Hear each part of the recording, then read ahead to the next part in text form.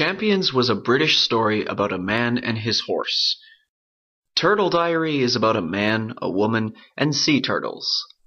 The story is based on a book which was adapted into a screenplay by the legendary Harold Pinter. The film follows two eccentrics played by Glenda Jackson and Ben Kingsley, who had won an Oscar for Gandhi just 4 years earlier. William Snow works in a bookshop, and Niera Duncan is a children's author.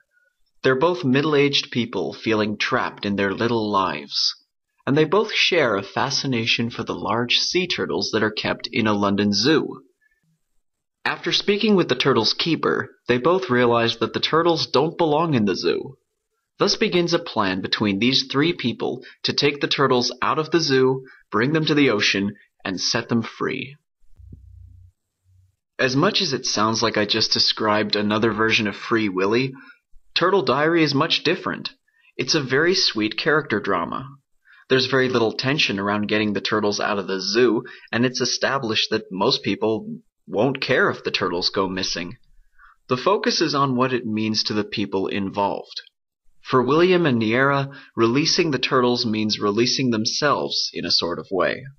William is a timid man who has to deal with very strange flatmates, and Niera is suffering from writer's block. The decision to free the turtles takes quite a while for them to make, but when they do, it reinvigorates them. In William's case, he's awoken to the charms of his coworker. She's been hoping for William to show an interest in her, and some of the movie's best scenes involve their courtship.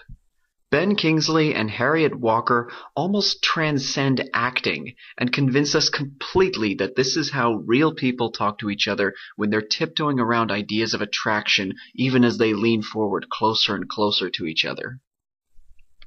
Meanwhile, Glenda Jackson portrays Niera as a hesitant and emotional woman who almost seems embarrassed to be called out for her success as an author.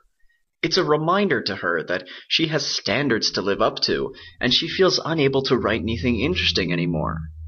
Working with William to free the turtles gives her new motivation and positivity about herself and her life.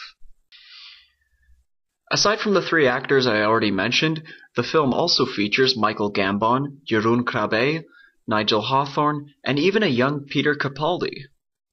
I can safely say that Turtle Diary is the best John Irvin film that I've reviewed so far. It makes us care about its characters, it gives us a great story with a unique premise, and it's thoroughly enjoyable to sit through.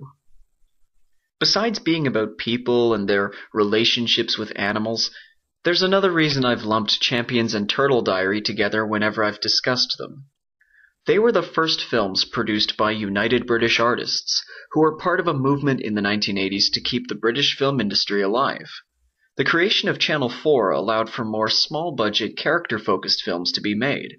It allowed for a whole new wave of talent to emerge, introducing the world to people like Ridley Scott, Daniel Day-Lewis, Adrian Lyne, and Gary Oldman. John Irvin was part of this wave as well, but for his next films, he would again return to Hollywood, with mixed success. But we'll look at those films later on.